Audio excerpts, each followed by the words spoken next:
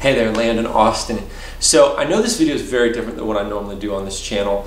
I love to make music, I love to play songs, write songs, produce, all that fun stuff. You guys know that. But another one of my passions is I love music business. I love talking about the industry and what it's like being an independent artist in 2019. I just think it's so interesting with the way with the internet and how everything works.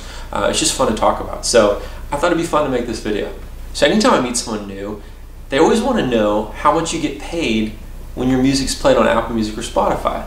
Like I tell people I do music for a living, this is my job, and so they want to know that, and it's actually really interesting, so I thought it'd be fun to make this video to shed some light on that topic. So I'm going to pull up one of my more popular songs. This is a song called Armor. Now this is a song I wrote, and I released it independently a few years ago, and it's done pretty well. It's got over 8 million streams across stores. And I could break it down by store and say, you know, it's got this many million streams on Spotify, this many on Apple Music, this is what Spotify paid me, Apple Music. Because each store has different pay rates. They're not very different, but they're definitely different. But even within those numbers, like Spotify will pay differently if it's a listener in a different country, or if it's a listener who's a paid subscriber or not.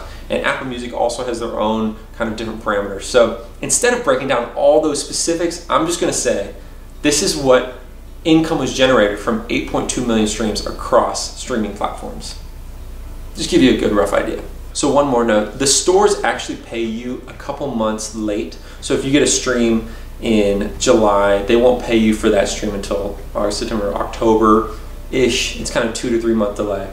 So as of August 2019, my song Armor has 8,276,209 streams across streaming platforms. And the streaming platforms have paid me $26,846.77. And that money generated, that's actually from the sound recording royalties. And I'm not gonna go too much into all this, but every song has a publishing side and a master side. And if you're really that curious, Google that, you can learn more on this. But just for our purposes, those are the sound recording royalties that were generated. Those get paid to my distributor, which get handed off to me. But that $27,000 that were made from the song, I actually split that 50-50 with a friend of mine. He helped me do the recording, and he owns actually 50% of that sound recording.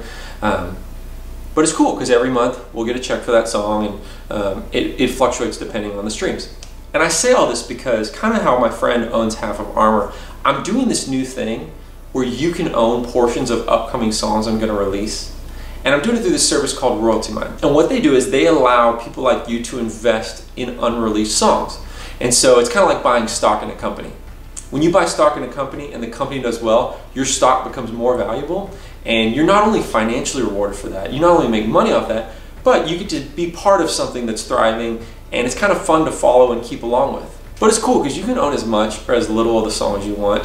The way it works is you go on their website, and you can hear a preview of the unreleased song. So this is a song that's not even in stores yet. Anytime it's on there, it's not even out yet. And you can say, you know what, Landon, I really like this song. I want to own $5 worth of it, a $5 stock, if you will, or a $10 stock in the song. Or you know what, I don't really like it, Landon. It kind of sucks, but I like you a little bit, so I'll buy 25 cents worth. I don't know. Whatever your motive is. You can own as much or as little as you want. I think the smallest you can own is actually a penny, which is insane. So, and then every month, after the song goes live in stores, after it's in Spotify, Apple Music, Royalty Mine will pay you your proportional, that is a hard word, proportional royalties from that song. Does that make sense? Hopefully that makes sense. But it's cool because then when you're on Spotify and if you see the song you invested in a major playlist, you'll know the next month that that share is going to be worth more than if it wasn't picked up. It's just kind of a fun way to track all that stuff. But check it out. It might be for you, might not, doesn't matter. Just look at the link, and if you have any questions, I have an email down below. You can contact my booker, and he'll help you with that stuff. So thank you for watching, thank you for listening, and I'll see you next time. Bye-bye. We'll still have each other. You can stand under my